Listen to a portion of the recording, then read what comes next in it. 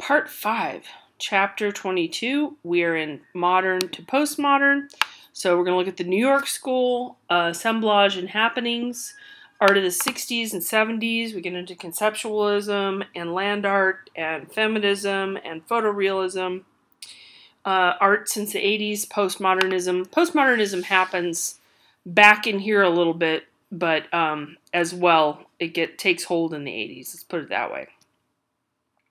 These are our key terms: abstract expressionism. That becomes the big one for quite a number of years, and almost everybody is doing this and nothing but. Okay, drip and action painting, kind of the same thing, but drip technique is a form of action painting. Color field is an abstract expressionist type of painting. All three are abstract expressionists. Excuse me, I'm having the hiccups. Neo-Dadaism. Now, our father of Dada, who is Marcel Duchamp, he's still around, so he gets to see this, so it's kind of nice for him, because he gets very frustrated in the art world, and he sees himself vindicated in the end. Hard edge painting, pluralism, appropriation, who Duchamp also starts. He's the father of that as well, and neo-expressionism. The fruition of the late 60s and 70s is really to do with a lot of the seeds that Duchamp sows 100 years ago in the teens, in 1918 and so on. Okay, so from World War II, we're getting a big influx of people, exiled European artists, not just artists, but we're getting scientists, we're getting all kinds of thinkers and philosophy, we're getting psychology, we're getting mathematicians, you name it. Now, a lot of these people were people who would have been persecuted by the Nazis, but also some of them that were smart enough to figure out what was happening soon enough to get out. They were approached by Hitler to support his cause, and they realized they needed to get out.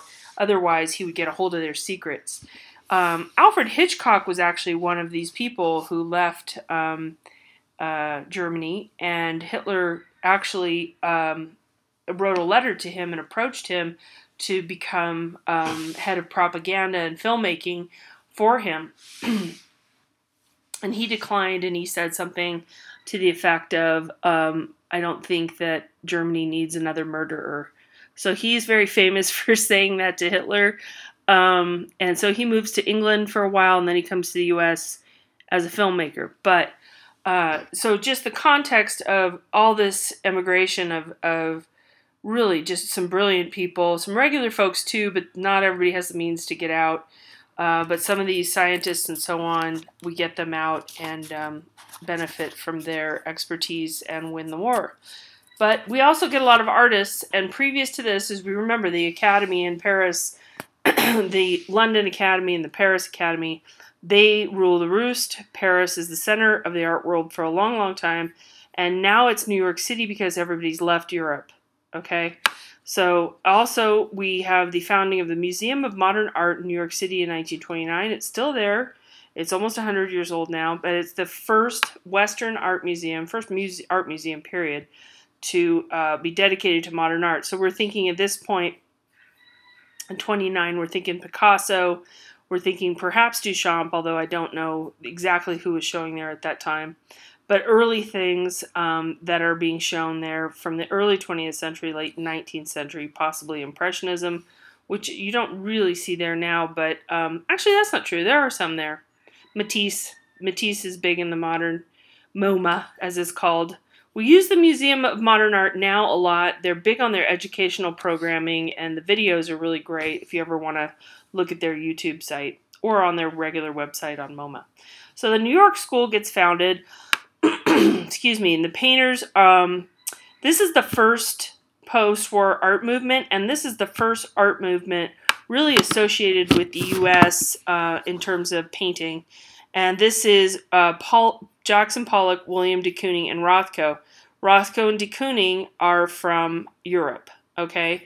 So de Kooning is Dutch, and Rothko is German. Pollock, I don't know. I think he was born in the U.S., but he's from immigrant parents.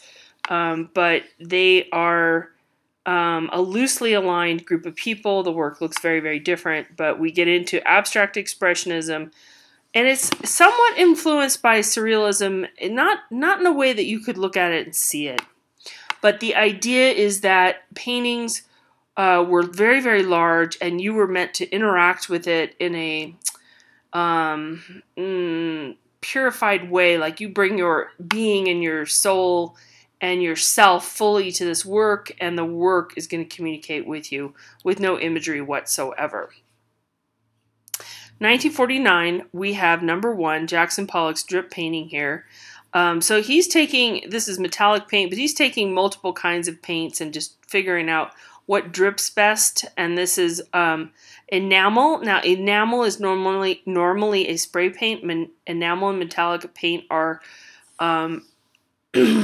associated with automotive paints. If you've ever used enamel paint, accidentally bought it, and it would take forever to dry, you will suffer the consequences for that. Very stinky, very toxic. He didn't live long enough to get cancer though, so that's a different story. So he's got all these swirls, and you think about this layering and layering and layering and layering and layering. Massive painting, almost 9 feet across here, and what are we, 5 feet high here. So, and remember, your first number is always your height, second one is width. It's always, always, always. Different colors, and then he's letting it dry. He's walking around in his studio, and you see an image of him doing this, and I don't know where it is in the book. I've lost track of where that image is. But he's walking around, and he's flinging paint around, and he's capturing his movement. So that's where the action painting comes. The action in action painting is that it's capturing the paint dripping off the brush. Now, he's not sleepwalking, I won't say that, but he's in a more meditative-ish state. He's trying to really just express himself, hence the expressionism and abstract expressionism. He's flinging things out and trying to just get in touch with himself and just do sort of automatic painting, meaning just react in these patterns to show what he's feeling. And you get a sense of chaos, you get a sense of wildness, you get a sense of dance is another word that some people use.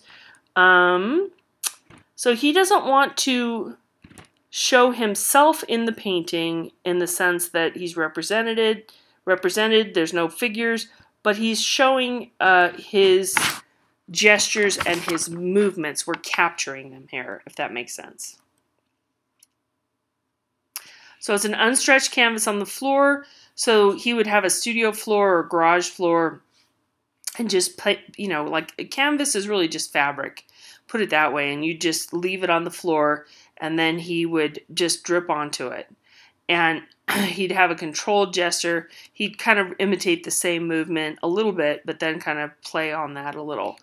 Kind of similar how jazz has improvisation, if that makes sense. So no images, but it's capturing the painter's dance or movement, if you like. And then color field we get into is a different way to approach things. So broad areas of color. Rothko, oh, yummy.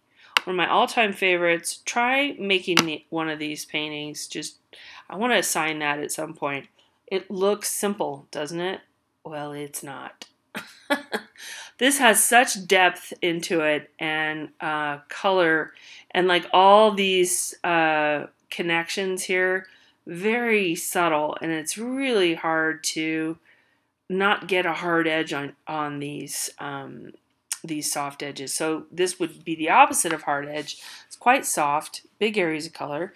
Some color field painters, and I don't think this is true of Rothko, but others do this. Helen Frankenthaler does this, where she waters down the paint. She thins it with with other oil, maybe a little turpentine, but I don't think so.